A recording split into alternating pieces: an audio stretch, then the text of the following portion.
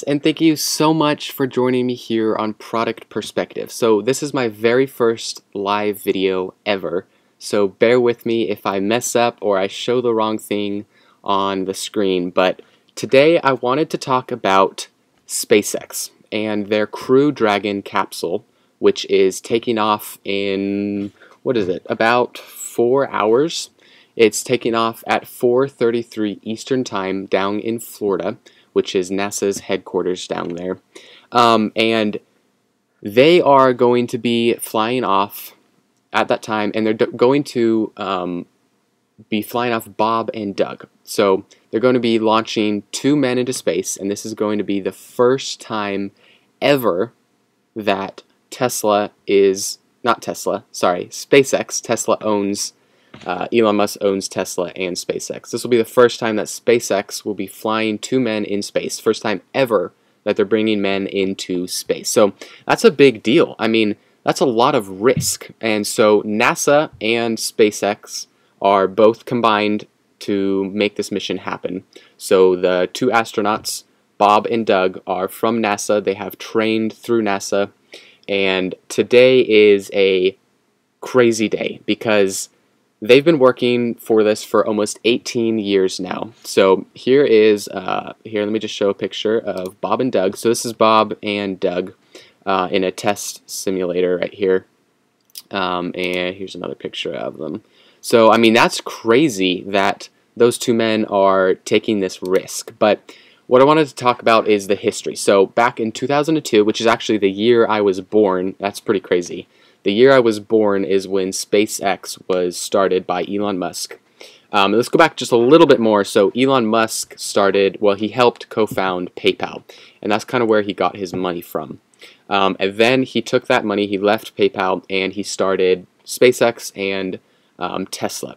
And so now Tesla kind of, it's making a lot of money. A lot of people are buying those electric cars, and he took that money and he put it into SpaceX. So now he has a privately owned company that is making rockets and launching them, and he's trying to make something completely different than any other rocket or company out there. So when he started, he had this goal to get NASA to kind of start doing more rockets, because NASA really slowed down. In the 60s, or 60 years ago, when they first started the race, everybody was funding it. There were tons of people, but then it just kind of went down. And after they got to the moon, there wasn't much funding, and so it really, really slowed down. The International Space Station, they still bring people there and supplies, but it just really slowed way down.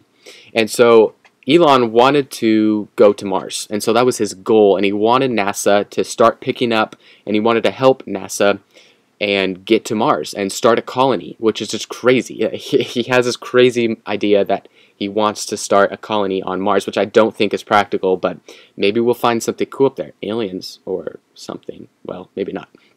Anyhow, so he did that, but NASA didn't really pick up. He went to buy his first old rocket from Russia, I believe, and it was a ton of money, and he was like, I'm not going to spend this type of money. I want to build my own rockets, and I can save a lot more money. And so that was his kind of goal, is to save money on rockets.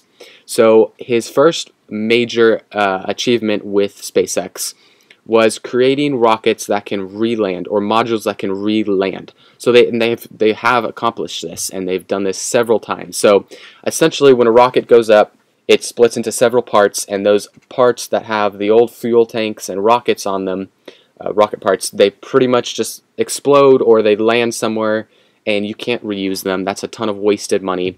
And the top module, which people are in, will go to space. They'll do whatever they need to do, and they'll come back. But he got this idea that when it splits apart, that bottom part should now essentially go and land, and they can reuse that. And so he did it.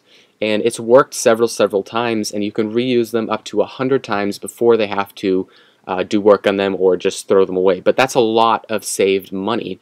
And so he achieved that, and he made it work. He's saving all that money. And the next thing is safety, because he wants to bring people to Mars, which means that's a lot of people, that's a lot of lives. So he wanted to create something that's safer than any other rocket. And so he did. He achieved that. He achieved some crazy technology. I mean, of course, we're going to see this today, see if this rocket launch actually works and these men are safe. But he's designed some safety features, like an airbag in a car or sensors or whatever in a car. He's designed it into a rocket. And so on this rocket, the top module, which is the Crew Dragon capsule, will essentially be attached just like a normal one, but when it starts going up and there's an issue, or the bottom half starts exploding or whatever, the top Crew Dragon module will actually shoot off. It will use its rockets, and it'll shoot off and save the men in the capsule, and the bottom will explode or whatever, crash, and then it will parachute down, hopefully in an ocean. So that's one big feature about the rocket that will hopefully be safer. And then a lot of other big safety features gone into that, but I'm not going to go into that right now. So that's a main part about it, is safety, saving money, and just building something that is smarter than these old rockets that NASA has or all these other countries have. So, so SpaceX had a lot of issues. They had a ton of rockets that completely exploded. I mean, you could see these pictures. I mean, just so many issues they had to go through. This was actually the Falcon 9, I believe it was the Crew Dragon, one of their testing that exploded. They didn't cause it. It was a complete accident. And here's the rocket. This is, I believe this was taken just a couple days ago. So yeah, so that's the rocket, the very tip there, and then right about where that big black section is, that's where it would split off, and that bottom section that says SpaceX on it, that's what's going to land, the Falcon 9 area. That's what's going to land, and they'll save all that money. So here's the actual capsule with the rockets on the side. That's what they can essentially fly around with. That's what will shoot off the top of the rocket if there's an accident, and just stuff like that. And here's back to the crew. So yeah, I mean, that's that's kind of their main goal, is to send these men to the International Space Station. They're going to stay there, I believe, for 90 days. And then they will be taken back to Earth. And so they're hoping this goes well. If it does, that's a huge achievement for SpaceX. And that's just something, a hurdle that they want to accomplish, because once they accomplish that, then they can start moving into, you know, we have a rocket that's safe enough for humans.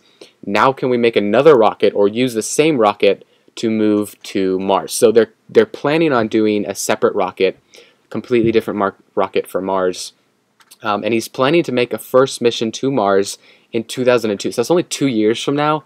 I have no clue if that's going to happen, but yeah, 2 years from now, he's hoping to do that. And I don't know, because, you know, 2 years from now, they haven't even sent a man into space. That's kind of tight, it seems like, but maybe not. And so, yeah, so NASA is working with SpaceX. SpaceX has sent 32 successful launches so far, so that's pretty good. And they've made it pretty far. I mean, in 18 years, that's a long ways to go from nothing, a private company, into launching men into space. That's a big deal. I mean, NASA really slowed down, and then SpaceX is picking up, a private company that you've never seen before them take these hurdles, take these achievements, and make them actually something that happens. And Elon Musk is a crazy guy. I mean, he's insane, and that's what makes greatness, I think.